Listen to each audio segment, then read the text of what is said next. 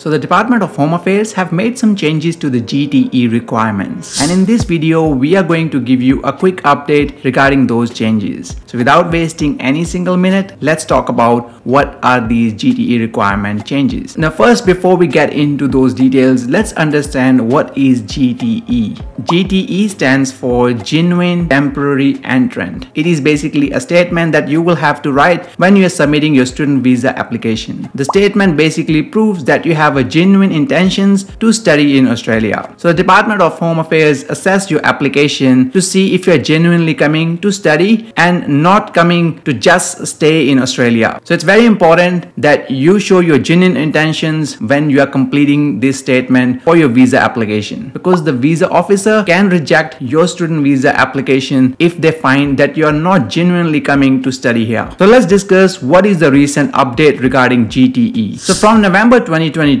Department of Home Affairs has provided a clear guidelines in regards to the word limits when writing your GTE. In the past, there were no clear guidelines regarding how many words you should write for your GTE statement. However, in the past, when you were completing your GTE statement online, there was a maximum character limit that was 2000 characters. And we have discussed that in our previous video regarding GTE as well. So if you haven't watched that video, please make sure to check that video out as well, as we provide you heaps of details regarding GTE in that specific video. But now the Department of Home Affairs has clearly provided this detail that your GTE should not be more than 300 words with a maximum limit of 2000 characters as well. So that 2000 character limit still stays, but now the word limit is also there. If you have watched our previous video regarding GTE, I clearly mentioned that the word limit will be around 300 to 500 because of that character limits. So we kind of estimated that, but now we have a clear instruction regarding the word limit as well. So what does it mean for international students? So when writing your GTE statement now, you have to make sure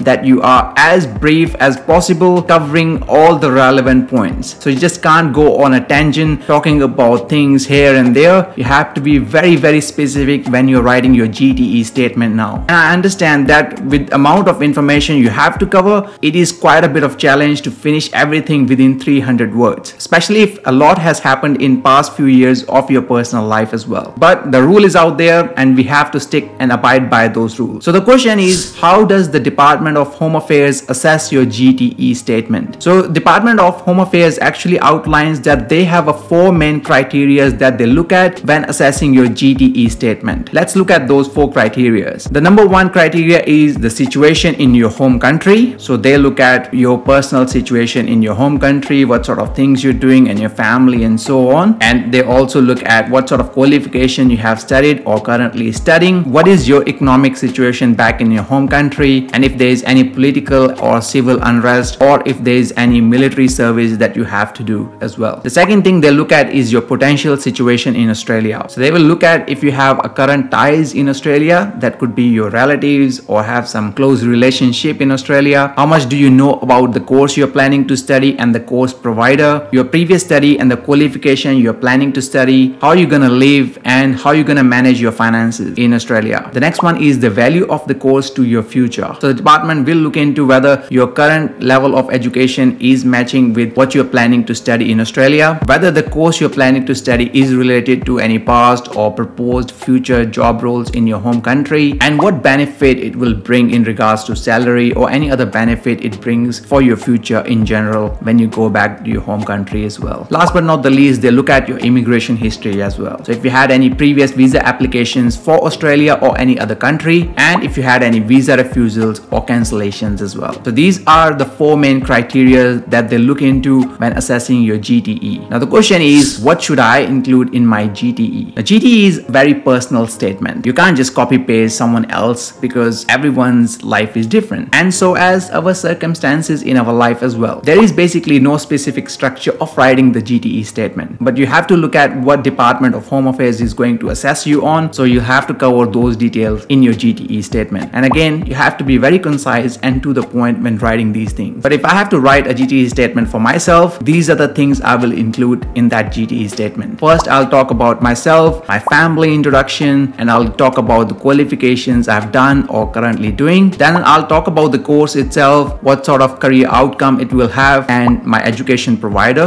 like my university or institute I'm planning to study. Then I'll talk about what value does this course brings to my life. It could include information regarding possible expected salary in my home country or some other career benefit it will bring to my career. Then I will give a reasoning behind why I'm not doing the same course in my home country. It could simply be that that course might not be available in my home country. And why would I prefer to choose Australia in comparison to some other countries for doing this course? The next thing I'll talk about is how I'm going to fund my studies. That could be through my savings or my parents' saving or through a sponsorship or through a loan itself. What are going to be my possible living arrangement in Australia? So if I do have any relationships or relatives here in Australia, or if I will be living independently on a university campus or somewhere else. Also, I'll talk about my previous immigration history if I had any. For example, if I had applied for any student visa for Australia or any other country, or if I had any visa cancellations or refusals. Last but not the least, I'll give a quick update regarding my plans after arrive in my home country after completing studies in Australia. I know there's a lot of things that I need to cover in order to make sure that I give all the information, but if there are some things that are not relevant, I'll try to exclude that from my GTE statement. Now, there might be some other things that are relevant to your career, so you may need to include that in this GTE statement as well. And as I said, there are no specific formats, but we do have kind of a sample of GTE statement on our website as well. So if you want, you can download that from the description below. The word limit at the moment is around 500, so you may have to play around and see which things are relevant and which things are not relevant. We will also try to update this sample in the next few coming weeks. So please subscribe to our newsletter, because as soon as we do that, we'll send it out to our newsletter subscribers. Now, last but not the least, when you're submitting your GTE statement, you may have to send and attach some documents as well, because you'll have to prove some of the things that you're saying in your GTE statement. And to do that, here are some of the documents that you can attach. So you can attach documents like certificate of attainments or academic transcripts from your university or institution. You can also attach bank statements from the financial institutions that you deal with, any asset documents like your property documents, your jewelry, or any other assets that you might have, any reference letters or pay slips from your current employers or your previous employers, especially if you're working, any tax returns that you have done as well in your home country if you were working. And if you're not currently working, you might have a job offer letter from an employer that you might like to attach. If you have any gaps in your studies, especially if it's more than 6 months, you might have to prove and give an explanation as well why you have such a gap in your studies. If you want to know more about that gap thing, please let us know in the comment section below. We will try to make another video on that gap thing as well. If you're planning to start a business after returning to your home country, then a business plan might be helpful as well. And any other document that you think might be useful for a visa officer when assessing your GTE to prove that you are genuinely coming to study here. Again, the purpose of GTE is not to discourage students who become enough skilled to apply for their PR after studying in Australia, but that should not be the intention from the beginning if you are coming here for studies. And that is the whole purpose of GTE, to filter out the students who may not be genuinely coming to study here. Well, I hope this information was useful. We try to cover as much information as we can in this video. Please let me know in the comment section below your thoughts. And if you have any other suggestions or ideas or any questions, please let us know in the comment section below. We'll try to answer as much as we can. And as always, thank you for watching.